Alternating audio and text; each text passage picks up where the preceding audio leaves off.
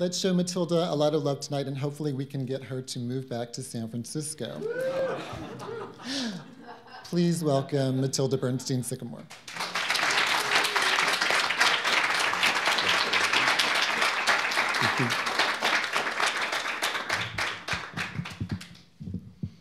Thanks so much for bringing me. Thanks to the library, and thanks everyone for coming.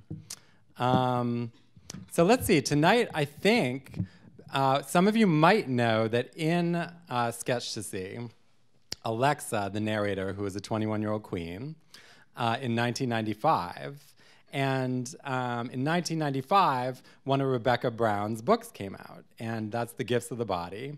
And in the book, Alexa reads The Gifts of the Body. And so that is a chapter in the book. It's a chapter I've never read aloud, but since Rebecca Brown wasn't able to make it tonight, I thought that chapter I might read. It's quieter than some of my chapters. I generally like to read the loudest parts.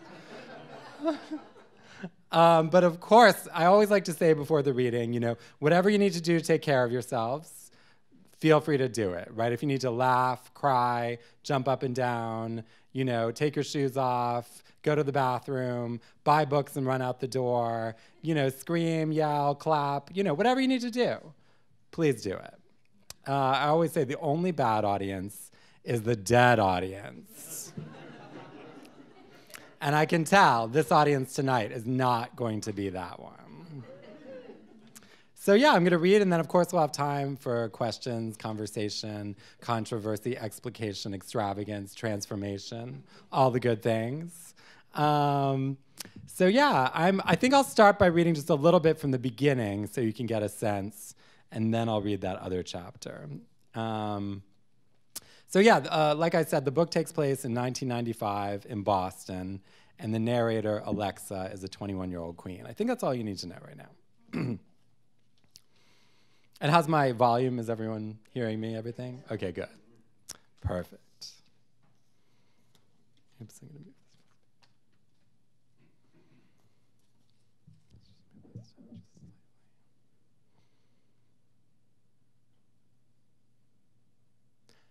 The way you're gonna be. I'm at the other side with Polly, trying to figure out which is worse. Straight celebrities who wear red ribbons to show they really care about their dying gay friends, or gay people who wear them instead of actually doing anything. Maybe they should all move to the suburbs so we don't have to deal with them, okay? And this boy, Andre, who Polly knows from Bagley, leans over and says, "That's bullshit." I'm still strung out from coke, K-pot, and ecstasy a few days ago. Plus, I'm getting over a cold and all I've had is a double shot of wheatgrass, and I'm waiting for the waiter to bring me my food so I can write in my journal. Of course, Andre is wearing a red ribbon, but Polly was wearing one when I met her, and she figured it out quickly enough. Girl, I say, it's just an empty symbol. And that's when Andre starts screaming in my face, I'm not a girl. If I wanted a girl, I'd sleep with a girl. I'm a man, a 21-year-old HIV-positive Latino gay man, and I like the suburbs. What's wrong with the suburbs? If I want to move to the suburbs, I'll move to the suburbs. I don't want to live all my life in a ghetto. You can rebel all you want, but there's no way to fight your parents. They're the people who made you. The way you're brought up is the way you're gonna be. And I say, we're brought up to hate ourselves, and we can go beyond that. But he just keeps yelling. If I wanted a girl, I get a real girl, a girl with a pussy. If I wanted a woman, I have sex with a woman. I like the suburbs. I want to live in the suburbs. I grew up there. What's wrong with the suburbs? Then he walks off like we're mortal enemies. And I'm thinking, I need food, I need food, I need food. Get me food right now. Where's my food? I go to the bathroom, and when I get out, I'm about to light a cigarette, but then I think, smoking's disgusting.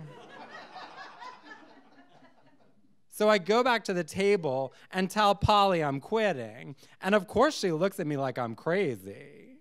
My soup finally arrives, but now I can't focus on eating because some straight asshole behind me is saying the stupidest things. I mean, I guess he's on a date, so he's trying to sound romantic.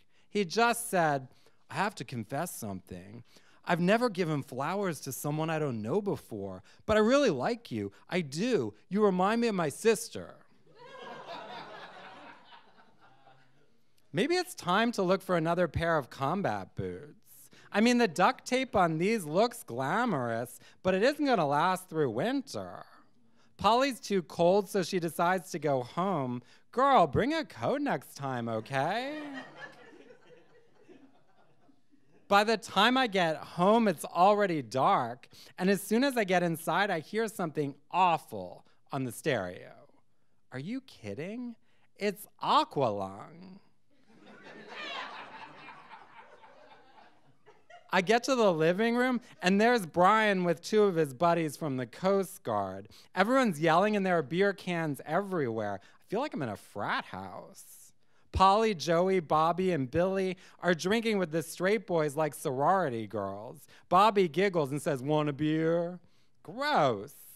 I walk into my room, even though there's nothing in there. Everything's still in the living room.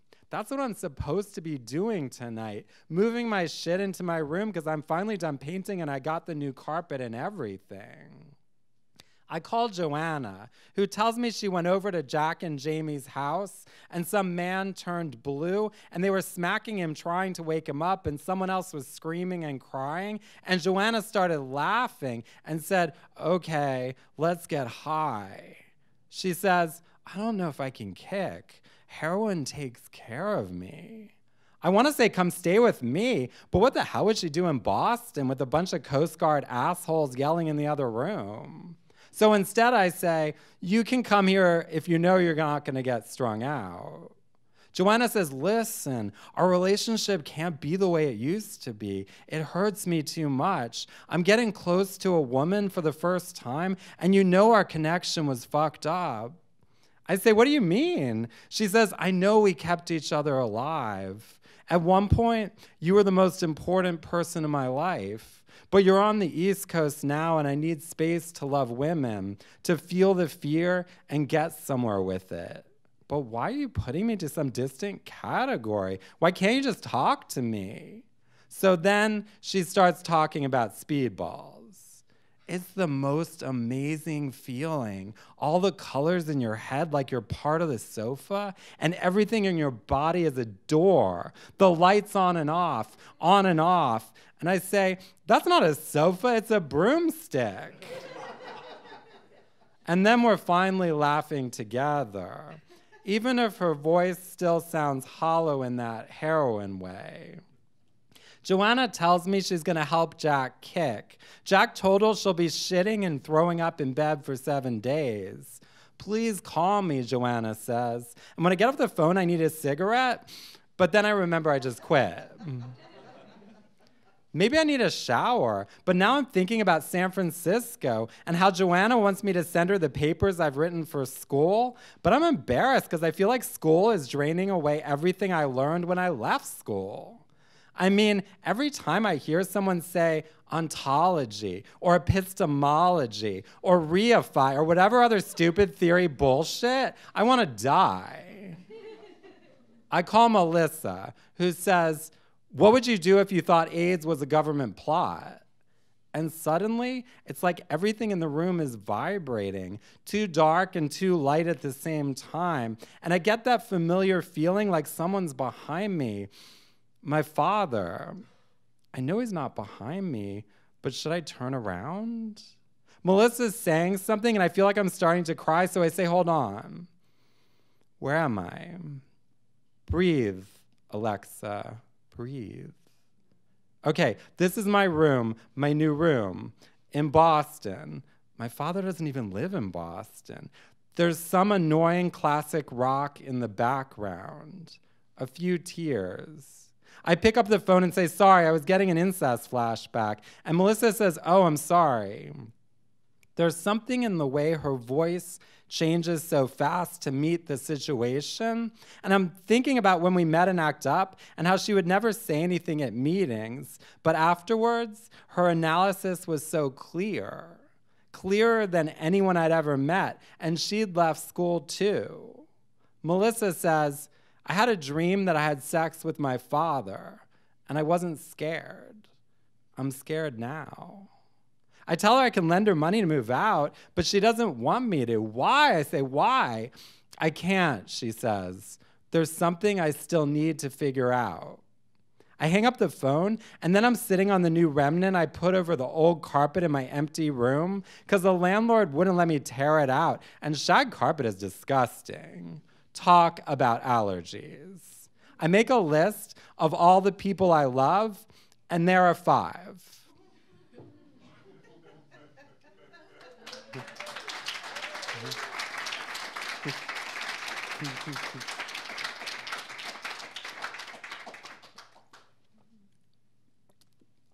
Whoa, is it warm in here or is it me? I'm sweating. Great, so that gives you an introduction into the book and the various themes.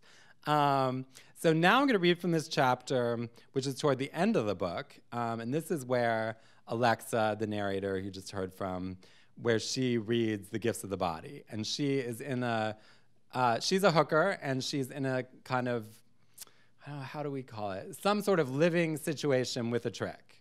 And that's, I'm trying to think if there's anything else I need to set up. You know, it's still in Boston, still 1995, and the book has just come out, and they're reading it together.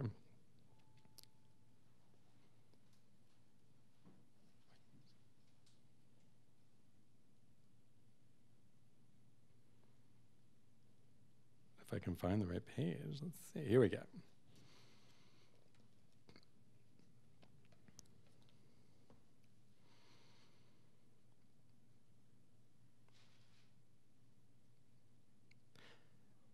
Between your heart and the fabric. I would never have imagined reading this book with Nate, but he came home one night and I was sitting at the dining room table sobbing. No, I'd already stopped sobbing. I was just looking at the wall.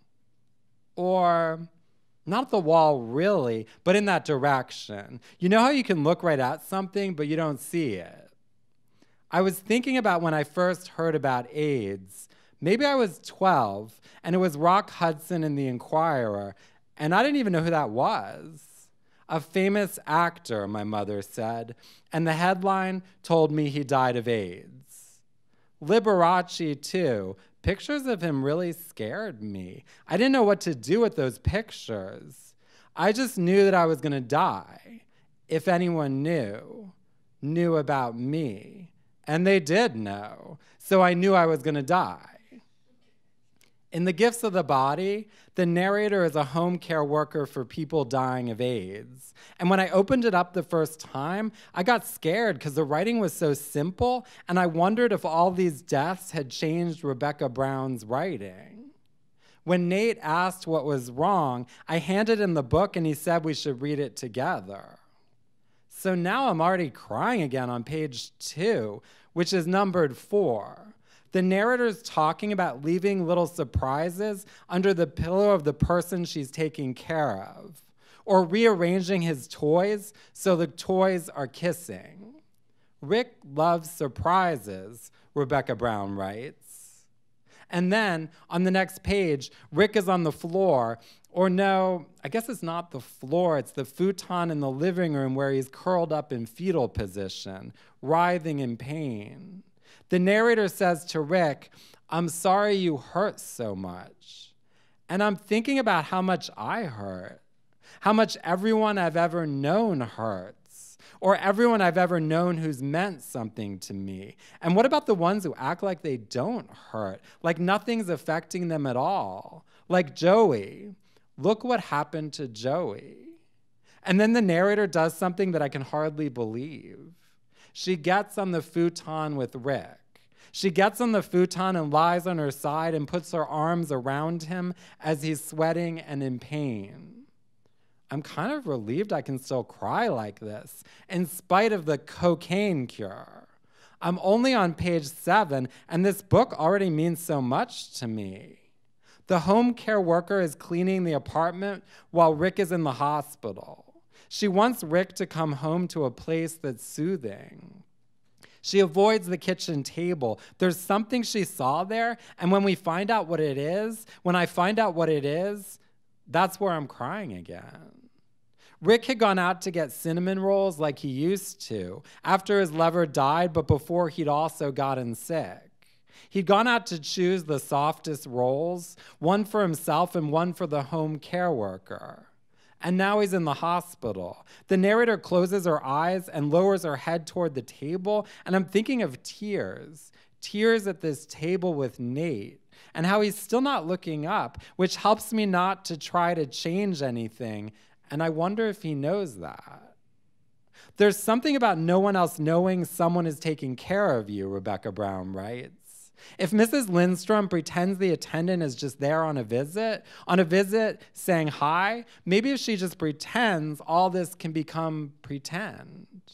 I look at Nate again, and I wonder what we're pretending.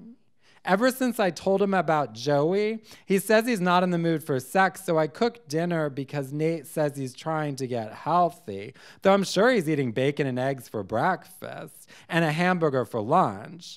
But it's almost cute how he asks all these questions about my cooking and then forgets everything I say. We sit down and talk like husband and wife, or father and son, or maybe just friends. That's the best part, when it actually feels like we're friends. Every now and then, Nate wants me to give him a massage, and then when I get hard, he says, "Oh, let me see that." And then he jerks me off until I come on his chest. And then I hate him again. I should be reading this book with Avery, but he doesn't like reading. And anyway, he said he didn't want to read a book about AIDS. But what about Joey, I asked. Don't you want to think about Joey? Joey's gone, Avery said. Joey's gone, and he's not coming back. What's there to think about? It's so surprising when you cry and when you don't. The narrator tells Ed that he can check into the hospice and then leave if he wants to, even though she's never seen anyone leave. Is this an act of kindness? The narrator is so caring and detached. She feels so deeply for these people she only knows through their illness. And I wonder if this is what community means. Ed turned down the hospice. He's enraged, making contradictory demands. He's a child and an adult. He wants to have a garage sale. He wants the option to leave his house again on his own. The chapter is called The Gift of Tears. I'm getting used to the light of this chandelier. Nate's behind me, placing another cocktail to my right, thank you. I wonder if I want him to touch my shoulder, but then he doesn't. I'm thinking about the way death brings you closer to childhood. Does that mean into or away from pain? The way the narrator washes Carlos's hands, arms, armpits, feet. His innocence at experiencing touch, with and without its implications. And then the fear. That's the childhood I remember. Can there ever be innocence with so much fear? Mrs. Lindstrom, who asked the attendant to call her Connie, she's Sarah converted from a blood transfusion when she had a mastectomy. Before blood was tested for HIV. She has a gay son, Joe, who feels guilty because he thinks he should be the one dying. His mother never did anything wrong. I'm thinking about this shame we all carry, the shame that means we deserve to die. Connie, holding on to her routine and hoping that if she doesn't mention she can't eat, maybe she'll be able to eat. Ed says, there won't be anyone left to remember us when we all die. And I wonder if that's already true. How Avery has taken Joey's place at the clubs with all the different sized vials. And no one even asks. No one even asks about Joey. We sit in his apartment, and it's like we're ghosts. These people want so much. This attendant, she tries to provide what she can, maybe more. When the epidemic started, there was a shorter time between when people got sick and when they died. That's a line that really gets me, because this isn't the beginning of the epidemic anymore. But 1 minute Joey was telling us, and I didn't believe her. I really didn't believe her. I thought it was just another cruel joke. It's all frozen in my head now, like we're still standing on the esplanade in the snow, and Joey says, "I'm dying. I'm dying." And the next day, she went home to her parents' house in Brandywine, Delaware. I thought we were going to visit. She told us we could visit. She told us there were castles there. I thought we were going to visit the castles. I remember that queen who came to our house in San Francisco to look at a room, and she wanted to do touch healing on everyone. I was appalled. I saw her around a few times, and she always acted like we were really close. And at first I was annoyed, but then I started to like seeing her. Then the next time I heard about her, it was for her memorial. Or Thomas, who arranged all these candles on the bathtub before we had sex in the bath. And I was like, what are you doing? We don't need candles. But he wanted it to be romantic. It was romantic. In 6 months, he was dead. I had one friend who went to every memorial he heard about, even for people he didn't know. But I didn't want to steal other people's grief, as if there was a limited amount. Now I wonder if I should have gone to all those memorials. Maybe reading this book with Nate at the dining room table is some kind of memorial. But what are we going to say when we're done? Like a bunch of 95-year-olds watching their generation end. I close the book for a moment and drink the rest of my cocktail, and I notice Nate's shifted his body to the left, and I've shifted to the right, so we're not directly across from one another anymore. What is a lie and what isn't? Like when the narrator tells a new client that his former attendant misses him, even though she's never actually met the attendant. And when the new client says, I miss him too. That place between your heart and the fabric on your chest. The fabric on your chest and the world beyond. The narrator learns that her supervisor is leaving. She's leaving because she's sick. Another of these moments that feels like a shock to the narrator, a shock to me at this table with Nate where I keep crying and he doesn't look up, except this time he does, just briefly. And then he reaches over for my hand and I reach for his. This gesture that happens so often in the book, and maybe it feels nice here too. Although it's hard to reach that far across the table, reach that far and keep reading at the same time. So I pull my hand back softly, and I smile. Nate smiles too, and then we both go back to reading. It's not that this book doesn't have flaws, it's just that there are so few of them. I'm getting to the end of my third cocktail, and there's that feeling in my head that must be chemical, the perfect combination of liquor and Coke, invulnerability on ice. It's what I need to channel in order to fuck Nate. Right now, I could easily bend him over that white sofa. He would laugh in that drunk old guy way and say, let's go upstairs. Maybe I'll never have to do that again. The book ends with Connie's death. The ending is nothing but sobs until I have to put the book down and go upstairs to piss. I've been holding it for too long. I study my face in the mirror. Under my eyes, there's a rash, and my lips are pressed up into a child's frown. I can't decide whether I need a bump of Coke, but I do one anyway. And then I wonder whether closing the book with the death of an old straight woman is dishonest. I go up to my room and lie on top of the velvet comforter and stare at the chandelier, floating in a way, but also sinking. Eventually, Nate comes upstairs and stands in my doorway. He looks like he's in shock. I sit up, and he sits down next to me on the bed. For a moment, it feels like we're in the same place.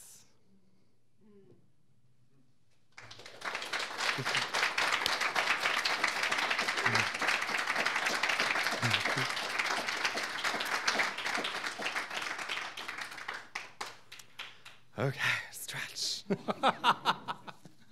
I'm gonna stretch a second while I get ready for questions. Of course you're welcome to ask anything you'd like. I am doing 2 more readings in the Bay Area, and every reading I read something different. I never repeat myself in the same city, that is. So I'll be reading Sunday at Alley Cat. That's with Diana Cage. And then I'll be reading on Tuesday at East Bay Booksellers, formerly known as Diesel in Oakland. So feel free to tell your friends to come out. But yeah, it was interesting reading that chapter because that, obviously it has a different emotionality and feeling all the emotion in the room. So thank you for that.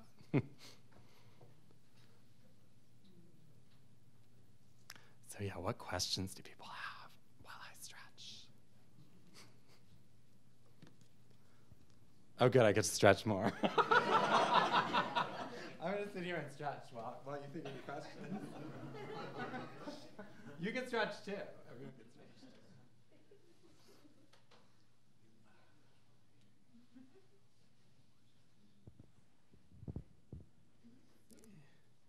Yes.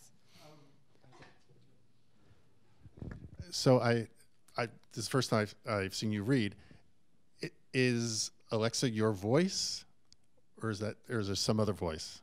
Well, so Alexa is the main character of the book, and definitely all the books I write, are voice driven, and so in perfecting the voice, I really always want to edit anything that gets in the way of that. So, I mean, Alexa is a 21-year-old queen living in Boston in 1995, and I was a 21-year-old queen living in Boston in 1995. So I'm definitely drawing from my own voice and my own experience, and especially in terms of the details of Boston, like I was really meticulous about wanting that. There are differences. I think probably the main difference is, I lived in Boston, and I was like, get me the fuck out of here, and I left. And I think what I wanted to explore in the book is I don't think these characters can leave. I mean, it's an open question, but Alexa is definitely the most scathing and the most politicized, but there's no place to have that met, in Boston. And so she has a radical queer analysis, but she's trying to actualize that inside gay culture. It's not queer culture, and it's a gay culture that is regressive at its core, racist, misogynist, homophobic, transphobic, classist, the whole thing. I mean, we're all very familiar with that gay culture, right? But I think in Boston, it's even more magnified, and so in writing The Voice, I wanted to kind of explore how like she's working against that. I mean, that's like her vision, but also how she's trapped in it. And so I think that's where maybe it differs from my own voice. And I think also, I think for me, in writing, I always want to make sure that like the readers are entering on the terms of the narrator.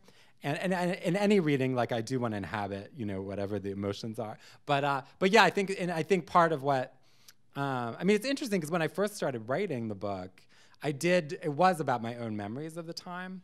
But it really shifted fast and became because the trauma, I think, of that time period came through. So the trauma of Boston, the city rabidly afraid of difference, the trauma of that gay culture, the trauma of 1995, and also these characters, they're mostly are like 19, 20, 21, 22. There are exceptions like Nate is an older character, in his 50s. But the main characters, they've all grown up with AIDS, suffusing their desires and no way to imagine a way out. And I think, and actually in this chapter, which you don't totally necessarily see, but Nate has not been out for his life. And so the amount of time that he's been out is the same amount of time as Alexa, even though she's 21, she has more experience in gay and queer cultures. And so, like, him reading the book, it's a shock because he actually did not experience it, even though he is of the generation where they would have known all their friends would have died, right? And Alexa is the next generation. So I also kind of wanted to explore, I mean, there are a lot of things going on, but that was also this generational question. Like, I think in a way, the book becomes this generational story, and that I definitely did not intend when I started to write it, but it's this generation, it's not the generation of people who like grew up and experienced sexual liberation and then watched all their friends die, but it's the generation that grew up with no possibility of imagining anything else. So there wasn't the liberated moment to begin with, but there also, so it's this in-between generation that I think, when I write a book, I don't necessarily know why. But after I wrote it, I was like, oh, I know why. And one of the reasons is to have that conversation, because I feel like there's this weird conversation, I think it's like a dominant media narrative right now, that like there is this generation that lost everyone, right? And then there's this generation that knows nothing. And like, so obviously all narratives about, and especially anything about generations, is generally a lie, but like, because there's always overlap. But in this case, there's a really obvious link, and there's a generation between, and so that loosely is people who grew up, when they were coming of age sexually, like basically between 1983 and 1996. And so somewhere in that time period, and I feel like that story is really left out, because it's like, and even I think sometimes people read this book and think of it as the previous generation, because the narrative only has two, right? So this is obviously not a generation that, quotation mark, knows nothing or doesn't know trauma, which is also, I think, a complete lie, because there is no queer person, especially not like, a male socialized fag, or anyone who does not have that trauma somewhere, So, so I think in some ways it kind of became that generational story in some ways. So yeah, you can get a lot of information when you ask a simple question.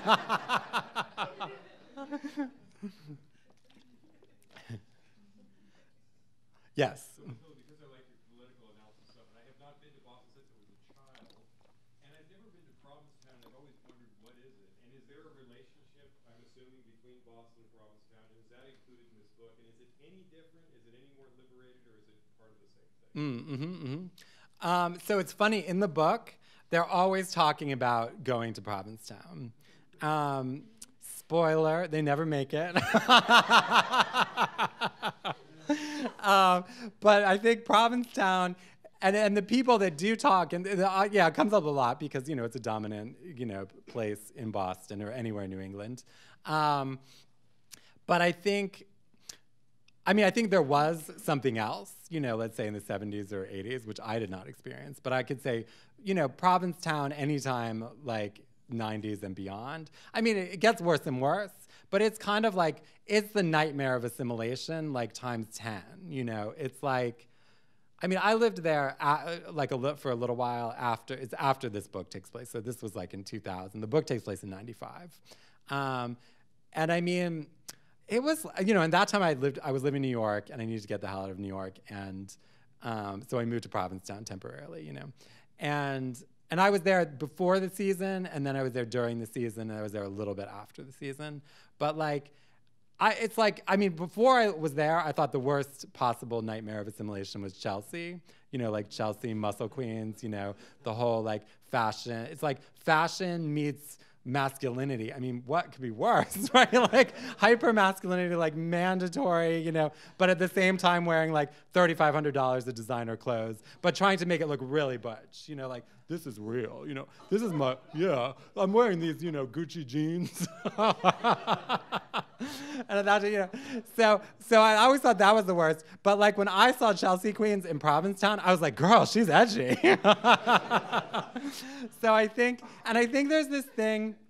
Part of it is the closet, the living closet. A lot of people who are closeted in gay couples go to Provincetown, and it's their one time when they can feel liberated. And that to me is really depressing. You know, it's not necessarily depressing for them, but for someone, you know, and I think, and I also think like New England itself, you know, is very cloistered.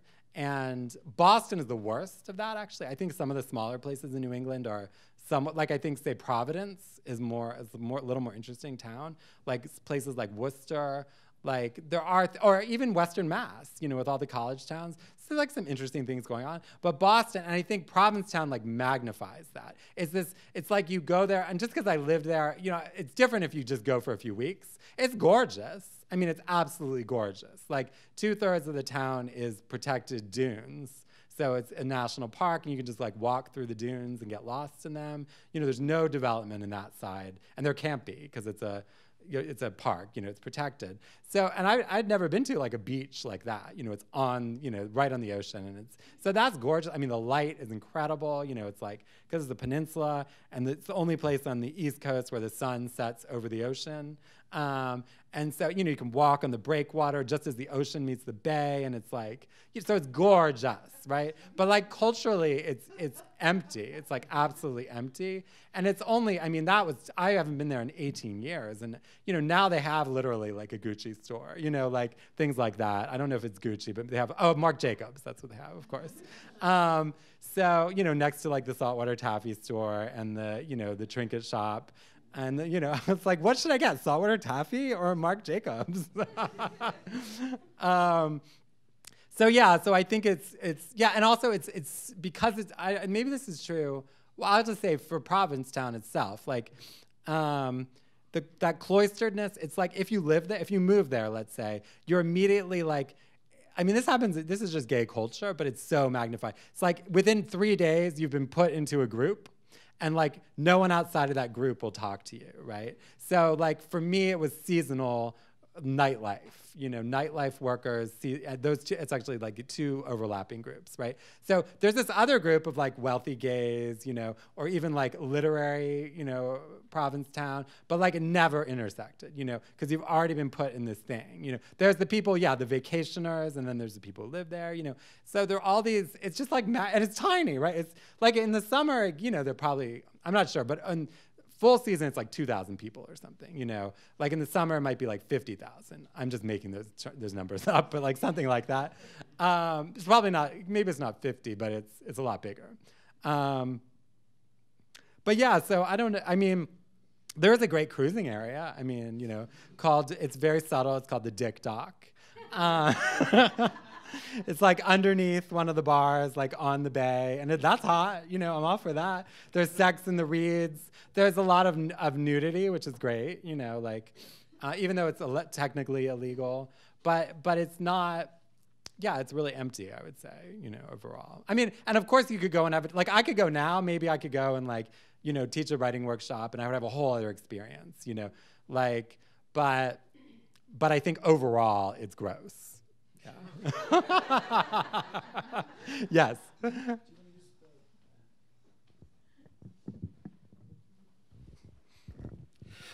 So I'm interested in the queer voice and the queer politic, particularly the way it connects to liberation, and a lot of the sort of bold queer voices that I hear in your work and other works is actually sort of trapped in a lot of ways, even if and for me, sort of queerness comes with liberation. Like there's a way in which to live that out, you kind of have to sort of find a way to be liberated. So I'm wondering, where's the liberation for Alexa or other sort of faggots like me, you know, who just sort of, to me, that's the politic of queerness. Mm-hmm. Yeah, I mean, I think For me, in the book, I really want to explore that tension, right? So it's a tension between having a radical queer analysis and not being able to actualize it in the world. So for Alexa and for the characters in the book, they are trapped, you know? I mean, it doesn't mean there aren't moments of liberation, but one of those moments is drugs, right? The book is called Sketchtasy. There's a lot of drugs. And drugs in the book are the way that community is formed. So we know that that's corrupt, right? But it doesn't mean that it's also not real, you know? And so I think for Alexa, you know, in the book, sort of the pageantry of gay club culture, you know, instead of the 9 to 5, you know, reality, it's like the 5 p.m. to 9 p.m. reality, right? Not intersecting with the workaday world whenever possible, right? And of course, that's not possible because it's Boston. And so getting on the T, you know, people are telling you they want to kill you. You go out and all the, you know, the queens are telling you that you don't deserve to be there because you're too queenie, you know? And so for me, the book is really about that, you know, in the larger world. And I think we all come up against that. There is no place that I've found that is truly liberated, you know. And I think we always have to work toward that, but I don't think it exists, you know. And I think the worlds that I have once believed in and that have formed me, like, in many ways are just as corrupt as the dominant, you know, worlds, you know, that sort of magnify the same kind of hierarchical viciousness and sort of, you know, transform it and maybe make it a little more, you know, a little more sophisticated, but it's the same thing. And so for me, I think we always have to work against that. And so being liberated is a personal choice, but it also has to be about like challenging dominant, you know, structures of power, whether they be in the larger world, that where it's kind of obvious, you know, that like, you know, homophobic or transphobic straight people, you know, or institutions or laws are wrong, right? That's obvious. But what about homophobic or transphobic queer people? Like, you know, and the way that becomes internalized. And I think the way that becomes internalized is central to this book. You know, and like even just the way that, like, let's say the way AIDS comes up in most you know, most of these queens that are in the book, it's basically like, oh my God, stay away from her, you know, she's got AIDS, right? And that's just that standard gay shade, right? And so yeah, I kind of wanted to explore that tension. So I'm glad you caught it. Did I see a question over here? Yeah, perfect. Yeah, so I'm curious, and it came up in the reading a little bit when you're talking about Joey and kind of this like cultural, communal forgetting.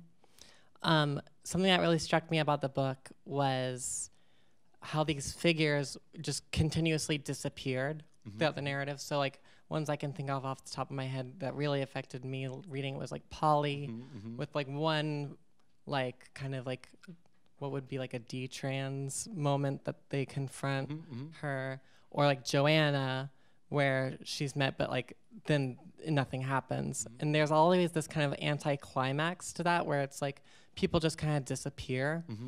And I'm wondering, that feels to me, and I don't know if this was intentional, kind of like countered by like the very end of the book where there's like this moment of like remembering someone through like their ashes. And I'm wondering if you could talk more about this kind of like the way that in these like communities that people kind of just disappear and there's like no trace of them anymore. That's something that really resonated with me as someone who like has lived lots of places where it's just like a constant churn of like new people, but like then all the things that happened 5-10 years ago are like, who knows what happened, you know?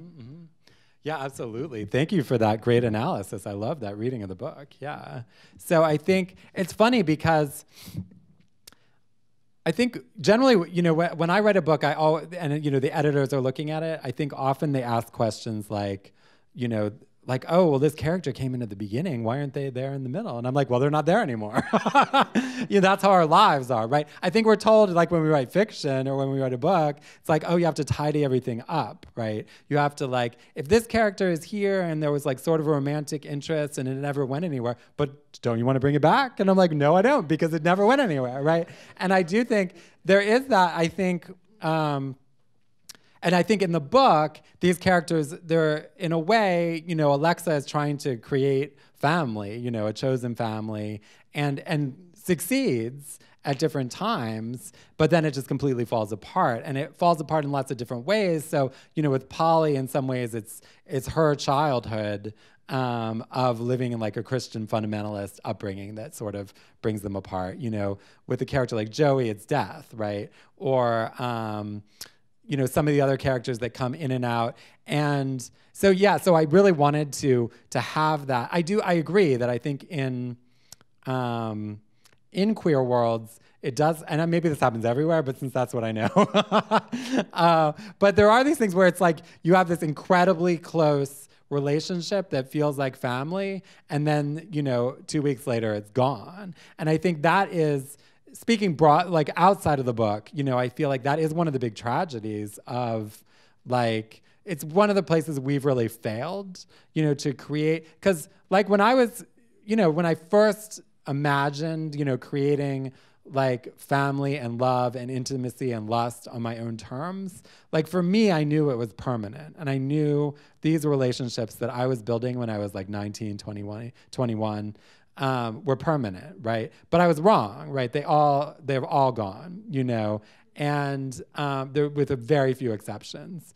And I think part of that is because we've still internalized the idea that it's not real, and that's why I think so many people go back to their blood family, even if it's horrible, right? Because and it hasn't changed. I see people like now, I'm 45 now, so people, who are like in their 40s, like 20 years ago were like, I'm never talking to those horrible people. And now we're like, I'm talking to those horrible people because they feel like they've lost everything, and it's not, and that's true, And so in the book, I really did want to, and I always had to push back a little bit with editors because they're like, oh, I want this to be more tidy. And I'm like, well, no, I don't want it. It's not tidy. Like, our lives are not tidy. And I think as soon as you change the life to fit the narrative, then it's no longer, it doesn't have any power, And I think, and that's dominant publishing, is that model, right? That you can have,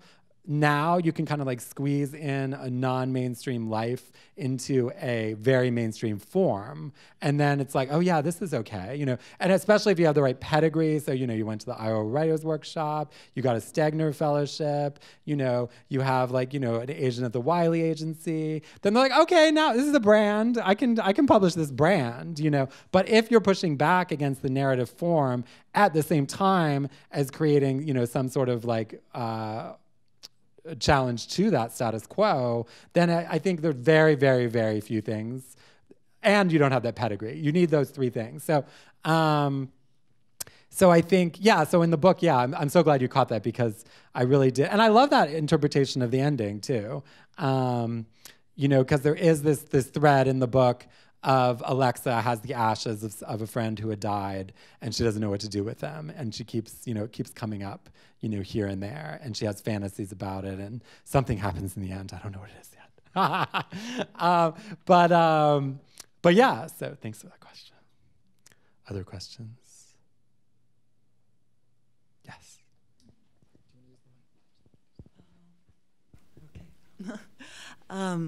So moved by that chapter and hearing you read it live, and I just felt the layers in it, and I wanted to know more about your writing process, and I'll try to put into words what I felt. It just seemed there was this emotion with her sobbing while reading, so that intense emotion existed, and yet it was subtle in the sense that in the writing it didn't describe the emotion, right? And then there's the hate suddenly of the sex and all the other layers of distance with Nate. And so I was wondering in the writing, I imagine, given how much you edit, that you kept stripping away some of the more obvious sentiment. And I just want to know how you arrived at that beautiful ending with we were finally in the same place. Yeah, thank you. That's wonderful. So I think for me, especially that chapter, I'm working toward feeling, right? And I think for me, explication always takes away from the feeling. And so it was an interesting process of writing, because of course, I was rereading the book, and there's a lot I can draw from. And I did at one point have a lot more between segments of the book, and then I was like, okay, it doesn't need to be there. And I don't need to describe. If you can feel the experience of the reading, then you don't need to be told like how the emotion comes up in that certain way. So I wanted that to be kind of the mechanism. And the part at the end, yeah, that was the part where at one point I did have more kind of like, and I felt like that moment, because here is this, relationship that isn't a relationship. It is and is not a relationship, and that tension between it, and it's like they're experiencing something else through reading this book. And so for Alexa, she, in order to survive in Boston, and she has to, she has this scathing analysis, right? And she's on all the time, right? And if someone's telling her they want to kill her, she's like, honey, I mean, please, like whatever, and because that's how she can survive, right? She can't let anyone see that they are making her afraid.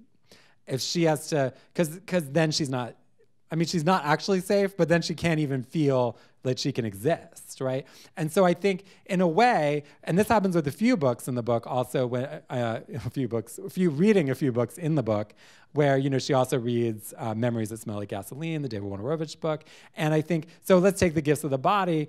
This is how she's able to access her own emotion about what's going on in her life through this other text. And there's this kind of camaraderie with, it's a generational camaraderie that she doesn't have in the actual world, And so I wanted to show that by showing the experience of reading itself, And so that's where I think I kind of pared it down. And yeah, it was a little tricky because it's also, because it's mapping out this other relationship with Nate. And then his relationship with the book is a different one, but it's also this opening. And so I can't remember how, I think it was just through feeling that, through like feeling this moment of closeness with them, that I realized like, oh, that's what the book does, right? The reading of the book, of The Gifts of the Body. And it comes up in a different way in another chapter where, well, I won't spoil it, but where they're together, and it's a different relationship to being in the room together and having a closeness that's also a distance. And also, actually, I remember I really, really I don't know, it's interesting, like I was really I can picture that exact moment. And I think the picturing of it, for me, it actually helps, but I don't want to describe that picture. I want you to feel it, So if it was a movie, then I have it all in my head. So if someone wants to make that movie, I've got it, right? So you need that. But yes, thank you. Yes.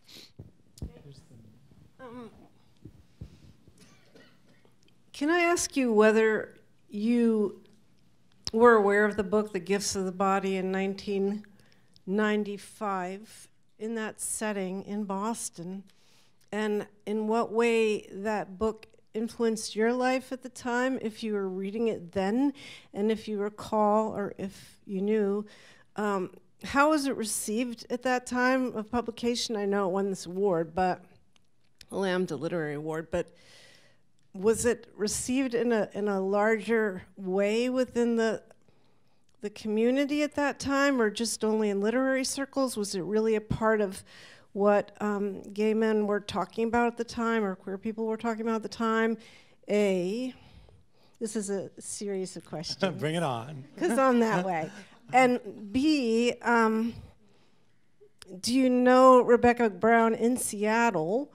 And did you come to the book later, only from being in Seattle and being exposed to whatever fame she has there? And C, that sort of radicalism that you're looking for, or this sort of ideal radicalism that you're talking about vis-a-vis queer liberation, which you talk about in your other books too. Do you feel like that exists now in Seattle in a better way than it did in Boston? Or do you think it's here in San Francisco or Oakland?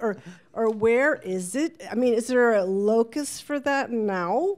And is it in the United States? Is it international? Like, where is this mythical place where people have their chosen family that actually stick around? And not only that, they bring a radical analysis to the political scene, and they're effective at changing everything in a way that was more effective than what I saw going on in Boston, in ACT UP and other radical and anarchist organizations in the 80s, which included gay men and included lots of people working at GCN, including people like Michael Bronsky, and all kinds of incredibly effective, important people in Boston to me at the time.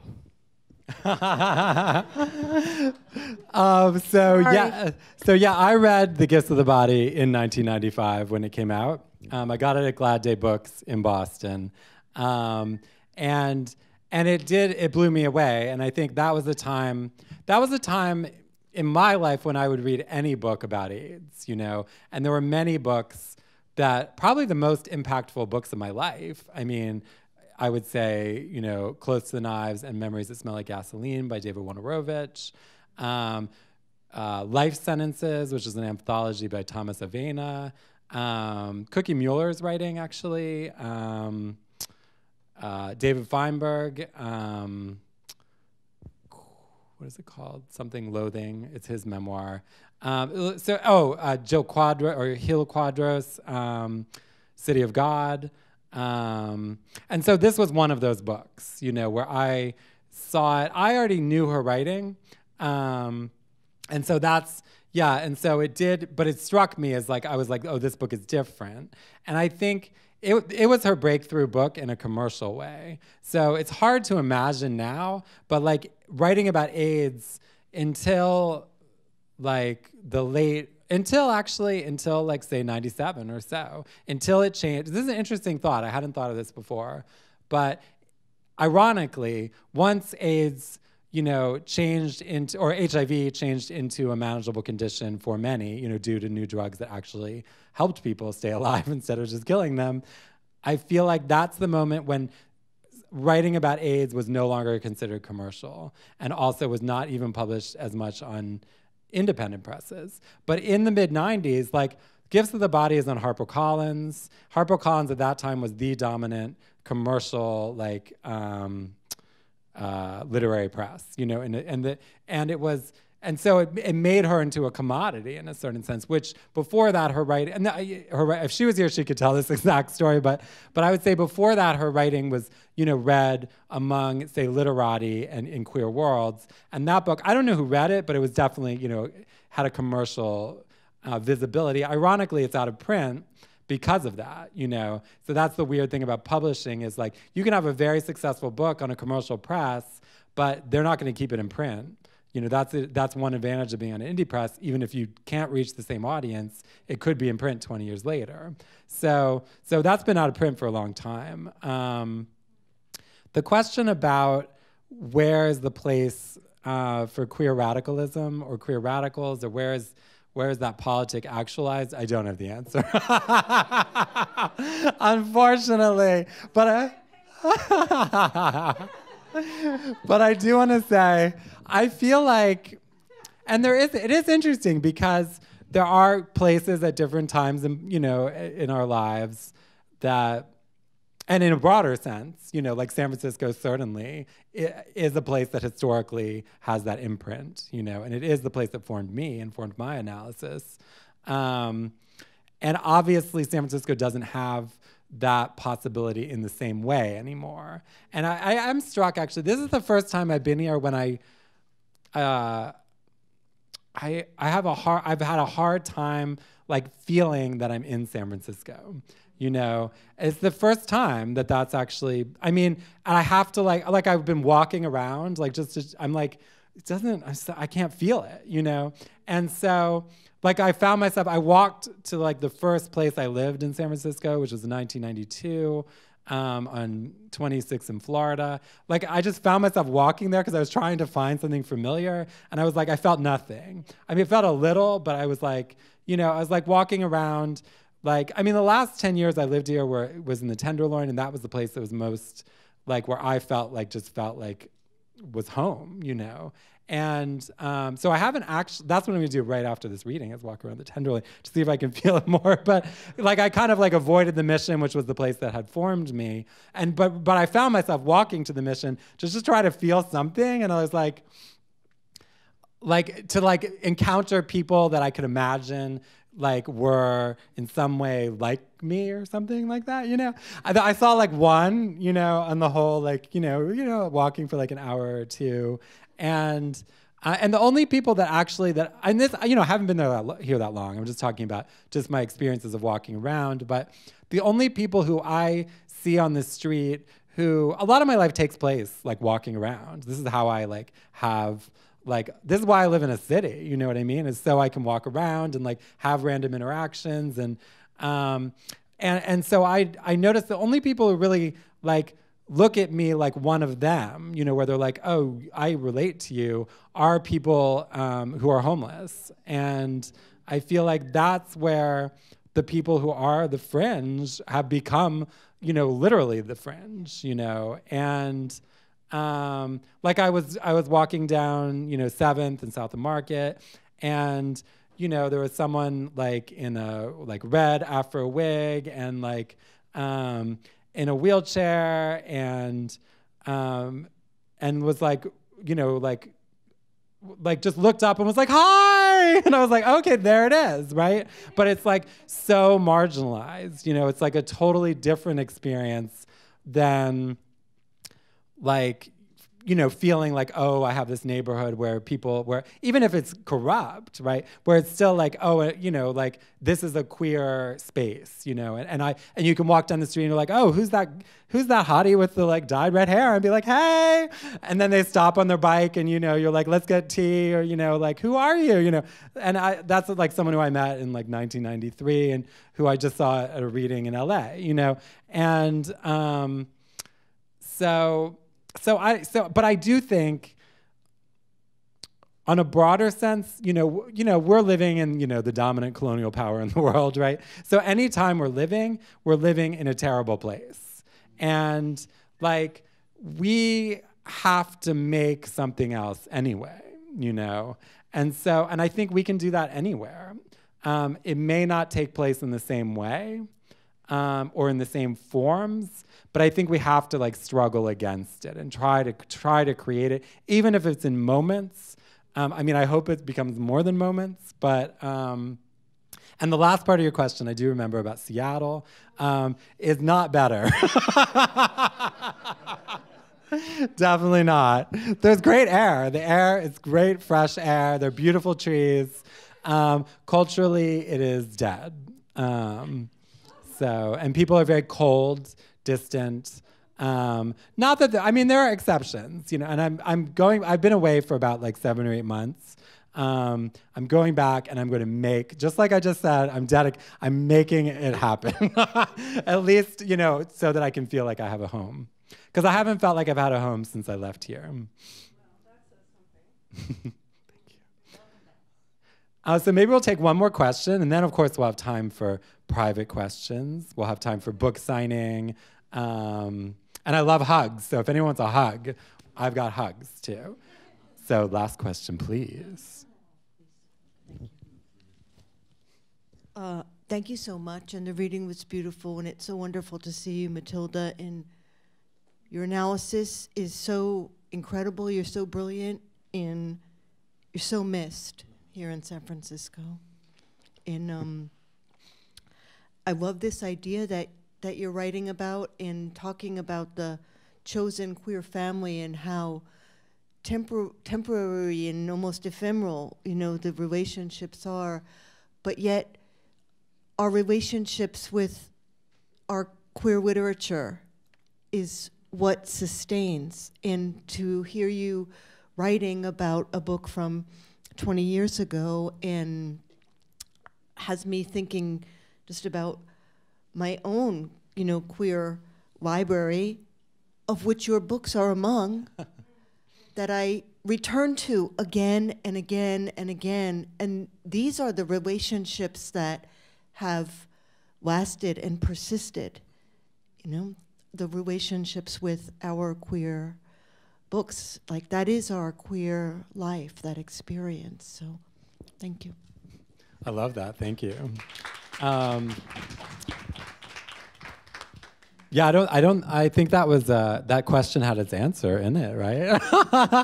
But I will say, I think for me, you know, like when I was first like coming of age as an avowedly queer person in the world, when I moved to San Francisco when I was 19, like, yeah, one of the way that I like found culture and community and relationships was through exchanging books, right? We were all like, we would read some book, and, you know, one thing I remember, you know, books like, it was when I was first remembering that I was sexually abused, and reading Bastard Out of Carolina was the first time that like, that I had seen that experience in writing. I mean, I might look at it differently now, but at that time it was like a life-changing book, you know, or, well, certainly like, you know, David Wojnarowicz's work, or Shireen Moraga at that time. Or I remember going to this reading, actually, it was at the Women's Building, and at that time I lived right around the corner, and it was Dorothy Allison, Shireen Moraga, June Jordan, and Adrienne Rich. And and that just seemed normal, you know. It was like oh, and I was like, who's this old white woman up on that stage? I don't even know who she is. And that was Adrienne Rich, you know, and because people were like really, you know, because she was you know, there of the next generation after her, and so people were really like Adrienne Rich, and I was like, I don't want to hear her. But like, you know, and I think. So that is powerful hearing you say that, and I think that is one of the things that I wanted to show in the book, right? Also is like how literature becomes like a lifeboat in a certain way, and also a way to like, for me, I think the really important thing is to feel, right? It's like, I mean, yes, it gives us an analysis. Yes, it allows us to see ourselves and to like, think of new ways of living, you know, and taking care of one another. And also it's to see all the horrible things that are going on in the world, you know, all of that is there. But I think also it's that in the book, it's really, it's a way to feel, right? And it is this intergenerational kinship that isn't, I think I think as queers, we've done a terrible job of having that, you know? And AIDS, of course, had a huge impact on that because people literally died. But I think also, you know, that the legacy of ageism in queer worlds in all directions is so extreme that it prevents that kinship, you know, especially because I feel like the only way, generally, I mean, the most common way is just if it's eroticized, right? That's not enough, you know, that's just another fetish, you know, mostly. Instead of having if we're gonna create structures that are like, not predicated on the violence that we grew up with. You know, if we're going to create something that is, and you know, it's funny because I had a friend once who was like, why do we even use the word family? I mean, it's so gross. Like, we need something else. And I've come to believe that, you know, we need something else, but it needs to be something that's more and not less. So I think I'll leave it. And this feels familial. This feels communal. So thank you.